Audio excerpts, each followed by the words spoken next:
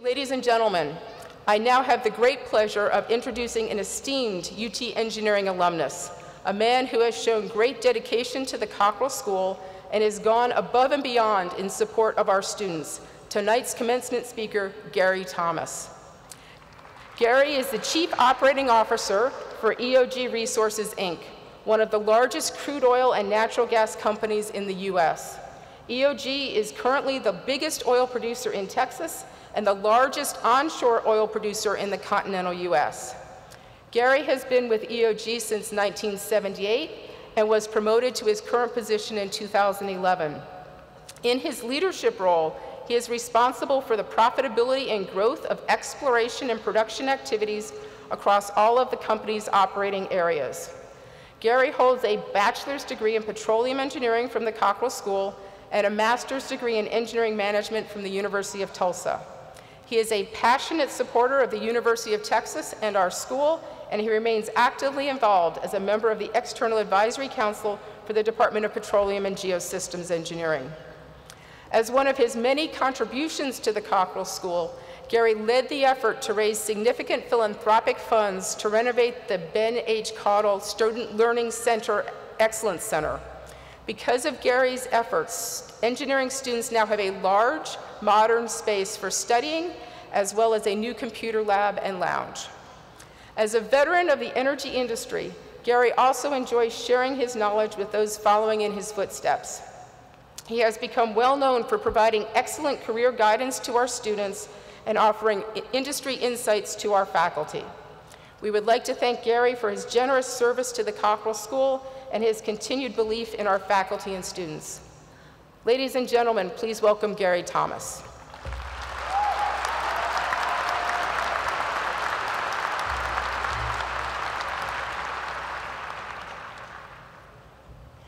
Good evening. Congratulations, graduates of the University of Texas Cockrell School of Engineering, class of 2014. We're so proud of you.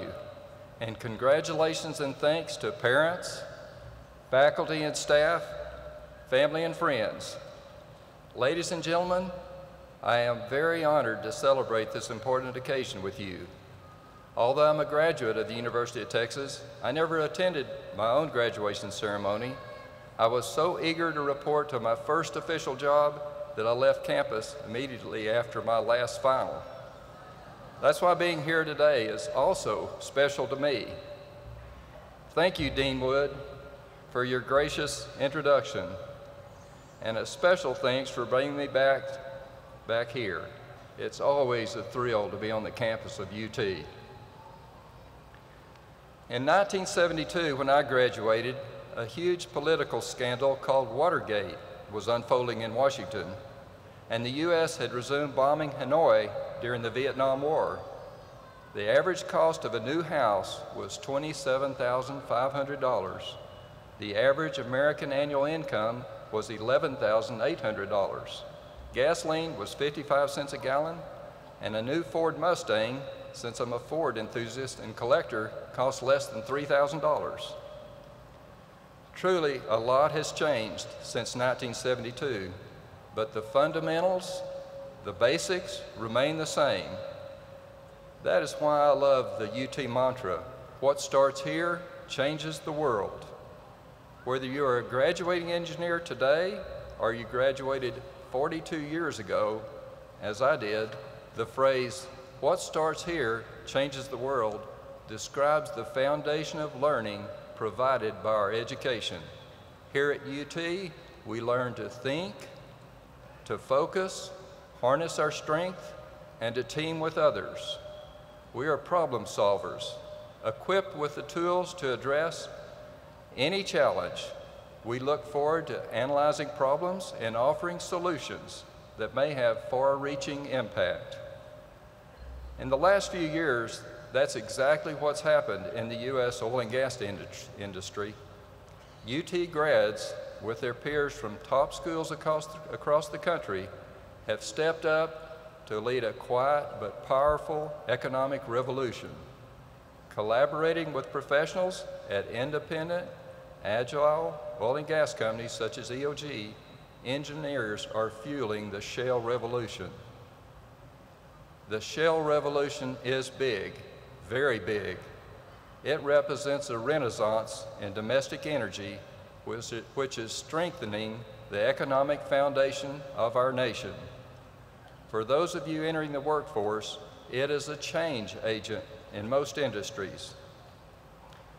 As we speak, this shale revolution is being played out in fields like the South Texas Eagle Ford, North Dakota Bakken, Appalachia Marcellus, Texas Louisiana Haynesville, West Texas New Mexico Permian Basin. You may have heard some of these, but they're not exactly household names, are they? Perhaps they should be, because the quality and quantity of hydrocarbons produced in this shale revolution is nothing short of phenomenal. For the first time since 1970, the U.S. has reversed a steep 40-year decline and is now growing oil and gas production. Currently, our country is producing over 8 million barrels of oil per day, the highest production level since 1988. This makes the U.S. less dependent on imports from foreign countries. Also, North America now has a 100+ year supply of natural gas, the cleanest, most efficient, and cost-effective fuel. The cost savings to U.S. households has been tremendous. The shale revolution is providing the U.S. with a powerful, unique cost advantage from fuel to feedstocks to finished products. U.S. manufacturing is more competitive now than it has been in decades. The country's dependence on foreign imports is greatly diminished, and we are paying less at the gas pump than most countries. Never has domestic energy been more robust. Never have there been so many growth opportunities on different fronts. Never has the technical innovation of engineers been valued more than it is today. This revolution did not take place overnight. When I graduated from UT with a petroleum engineering degree, this new energy source called shale rock was not a good thing. It caused all kinds of headaches in the drilling and completion of wells. Shales are the source beds where the hydrocarbons are generated. In the past, they were considered barriers or seals for the conventional oil and gas reservoirs. In those days, we tried to avoid shale rock as best we could. Exploration and production rocked along in the U.S. with production declining from the 70s through the 1990s. And by the late 1990s, EOG was running out of conventional oil opportunities. We needed new, large plays with substantial reserves.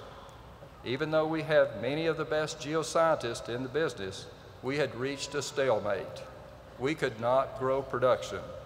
So we looked around for ways we could grow. What options were out there that we could take advantage of?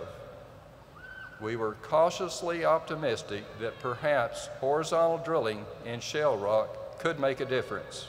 We also knew if we didn't try, we would never succeed and our company might not survive.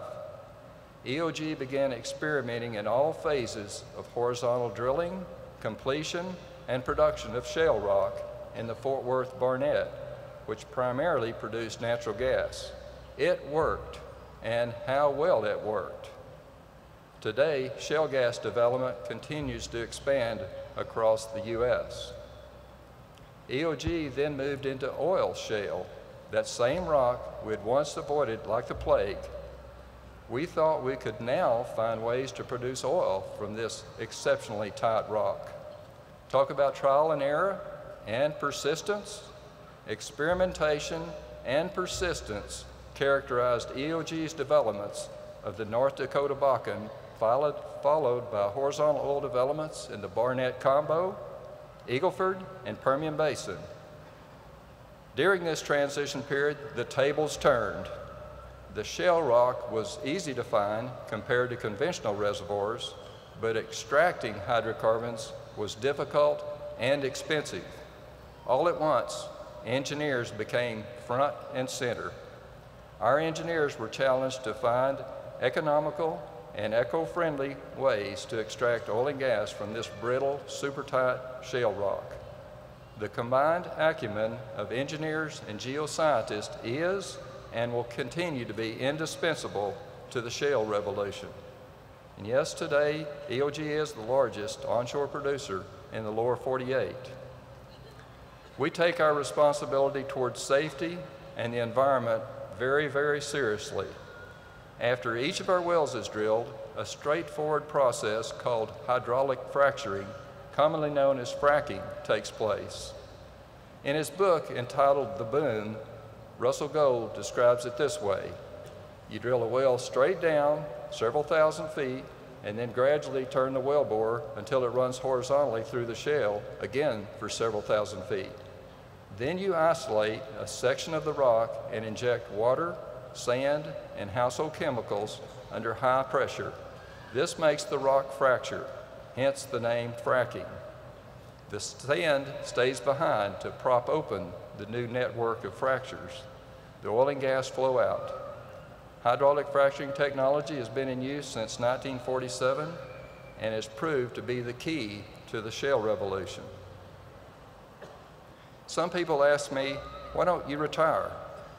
Because mentoring EOG's talented and focused young leaders is my passion. Seeing them work in teams to accomplish goals I never thought possible is incredibly rewarding to me. I am thrilled with the young engineers we've hired right out of college in recent years. I'm very impressed with their work ethic, their commitment, and their initiative. Our industry is in the middle of an unconventional transformation. Therefore, our thinking needs to be unconventional too. And those of us who've been in the industry for 40 years may have some preconceived ideas, but we have no time for the mindset, that's the way we've always done it. Our young engineers come in, ask questions, make suggestions that help guide us toward unconventional solutions. Today's engineers have a great deal of opportunity in oil and gas as well as other industries. You can look forward to moving quickly into leadership roles. When the baby boomers retire, there'll be a huge void in engineering manpower because few engineers joined the industry during the downturns of the 1980s and 1990s. It's not going to be easy, but that void is being filled with eager, highly educated, and creative engineers. You will need to quickly gain the experience, knowledge, and leadership skills to develop strategy in a changing business environment. You will also need to take the initiative and find capable and caring mentors, many of whom will soon be retiring. I also encourage our engineers to bite the bullet and get some field experience. As young engineers in our first jobs, several of us were sent to work on the rigs with roughnecks and roustabout crews. We learned the basics from the ground up, literally. That early field experience became invaluable when we started giving directions to those working for us in the field and in the office. While it might not appeal to everyone, we have men and women who are eagerly moving through the field phase of their career. In fact, one of our young female engineers just set a new drilling record. She and her drill team drilled a 13,500-foot horizontal well in 3.17 days. That is amazing. In my early career, a vertical well straight up and down to that depth, which is more simpler to drill than a horizontal well, would have taken us 30 to 40 days, at least 10 times as long. Another young engineer enjoyed his field experience so much that after a stint in the office, he asked to be transferred back to field operations. He gained so much valuable knowledge and experience that we recently promoted him to division drilling manager. We at EOG have identified and captured a huge number of wells we want to drill over the next several decades. What we need are better, faster, simpler solutions to develop our assets more quickly and efficiently. Isn't that music to any engineer's ear? There are many moving parts in today's industry. Business is 24/7 and moving at a fast pace. Quick answers are provided in part by efficient IT systems. Business is more complex and utilizes sophisticated tools which are continually being developed. And seeking solutions is a highly integrated process with all disciplines interacting. The new dynamics of the global economy are engineering tools and techniques for constant change, so we must remain innovative and flexible.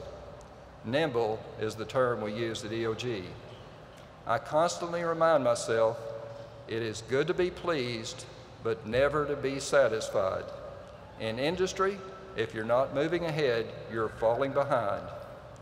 We're continually learning and improving, and we engineers must be lifelong learners. It is exciting to be an engineer today. Low energy prices, brought about by the shale revolution, have created an industry renaissance in the U.S. This is causing new demand for power generation, chemical plants, and many manufacturing industries, all requiring the ingenuity and discipline of engineers. There is no doubt in my mind that those of you graduating from UT's Cockrell School of Engineering will continue to lead the way in your chosen field. You will give new meaning to the phrase, "What starts here changes the world." Again, congratulations, graduates, and good luck in your careers. Good works lead our lives. Good works lead our lives. Now go out and rebuild America. Thank you.